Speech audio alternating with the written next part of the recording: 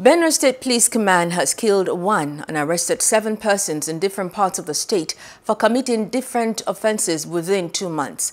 The criminals, Fabian Inyahena and Awosa Kelvin, were arrested along Makurdi-Otukpo Enugu Federal Highway when the men of the Operation Zanda stumbled on them when robbing motorists.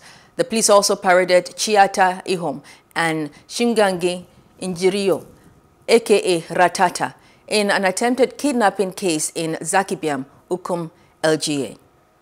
They called my brother to assist him kill the Kasanala. They tracked the discussion on phone, and my number was also tracked because I was been talking to Sembe through the boy's phone. Suspect arrested for whatever offense will definitely be arraigned in court, and prosecution will take place. So as soon as we are done with the investigations, they will be arraigned in court. Hello, hope you enjoyed the news. Please do subscribe to our YouTube channel and don't forget to hit the notification button so you get notified about fresh news updates.